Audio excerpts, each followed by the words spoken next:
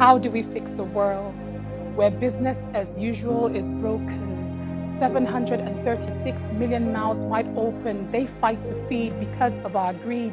Injustice reigns free. In this time where we wash our hands as libation, wash our hands as sacrifice, and wash our hands to stay alive, we consume without a conscience. Forgetting our planet comes without a plan B.